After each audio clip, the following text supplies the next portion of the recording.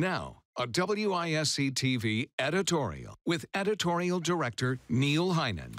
This week's news conference by the mayor, city alders, and other city leaders was billed as a 15-point anti-violence plan, the result of a formal response to a series of violent gun incidents in the city in May.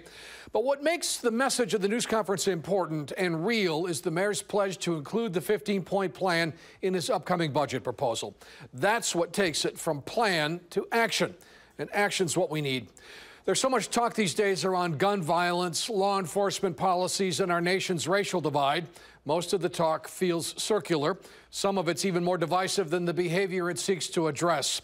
But the mayor's commitment to include spending in his budget for specific recommendations from alders Matt Fair and Maurice Cheeks and Boys and Girls Club CEO Michael Johnson, among others, shows a determination to listen, work together, and more importantly, do something.